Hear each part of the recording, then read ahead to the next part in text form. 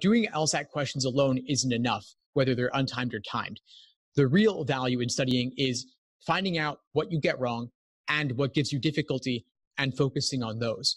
A lot of times students will focus only on what they get wrong. They'll look at the answer key and then kind of look back at the question and say, oh yeah, I get it now, and then move on. But they don't really get it, because just looking at the answer key and confirming what LSAT said isn't enough. You have to be able to articulate it to yourself. And so that's why a study group can be really useful. A tutor can be really useful. But if you don't have access to either of those options, you could just write it out on your own. Either write it in a notebook or write it in a document on your computer or post about it online on a forum.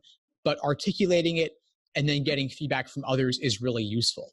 And so if you're studying and you're in the, let's say you're in the 130s or 140s, you find a friend who, or someone online who's in the 160s or above, that's enough of a difference where the person in the 160s could help you out because they know a bit more than you do about the LSAT. But also, even the person in the 160s teaching the person with the lower score can learn by teaching as well. It took me a year to get to a 175, but it took me far longer than that before I was able to gain the level of understanding on this exam that I have now. And so it's a process, and teaching shows you different ways to explain a problem so that someone else will get it. And it helps you kind of think out loud as well. And so both parties can benefit from that. And so not only do I want you to review your week, whatever you get wrong, I also want you to review anything that gives you difficulty. So let's say you're scoring in low 160s, let's say, and you're getting maybe 20 questions wrong. There might be another 5 to 10 questions where you guessed and got it right, but it could have just as easily gone the other way the next time around. And so for that reason, you will actually want to study those additional 5 or 10 questions as well on top of the 20 or so you may have gotten wrong. You add them together. That, of course, is a lot of questions to review.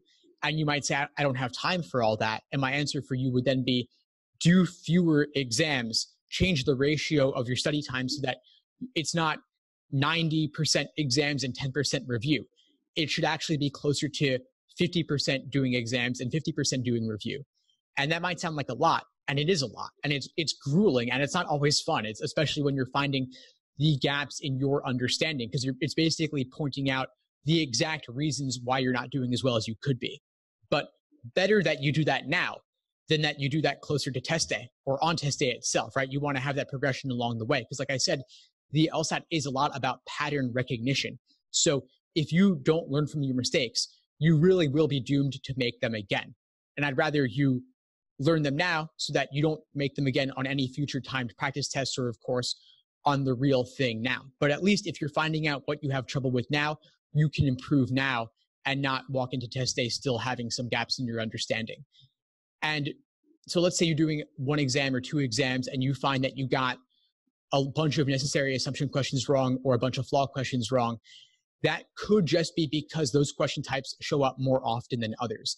It wouldn't necessarily mean that you have a disproportionate difficulty in understanding those particular question types. So you want to definitely consider the frequency with which certain question types appear. But it's also, I would say, not enough just to review logical reasoning or games by their question type. You also want to think about the reasoning going on in the stimulus, if it's logical reasoning, for example. So it may not be that it was a flaw question. It may instead be that it was testing a certain kind of reasoning like causality or correlation causation or confusing necessary and sufficient conditions or other classic types of logical fallacies. So think about whether when you're reviewing, is your misunderstanding stemming from the question type or from the method of reasoning in the stimulus or from some pattern in the answer choices? And if it was in the answer choices, what was tempting about the wrong answer choice that led you to pick it, and what ultimately made it wrong? And what's discouraging about the right answer choice that pushes you away from it, and what ultimately makes it correct? You want to do that again and again and again so that you can see the particular gaps in your understanding, whether it's about certain types of traps of encouragement luring you towards wrong answer choices, or traps of discouragement pushing you away from right answer choices.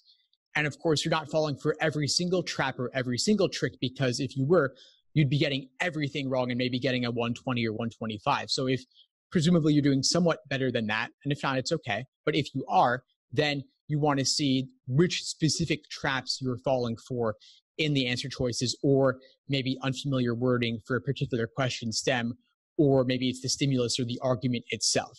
And that process, it takes time.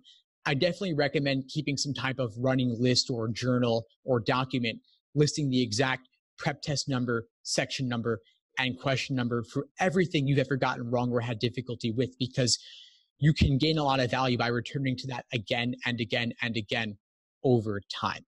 And you might want to attempt those same questions multiple times, 5, 10, 15, 20 times. It's actually not too much, as crazy as that sounds. And you'll see that if you got that question wrong once, you are, of course, more likely to get it wrong in the future than something random.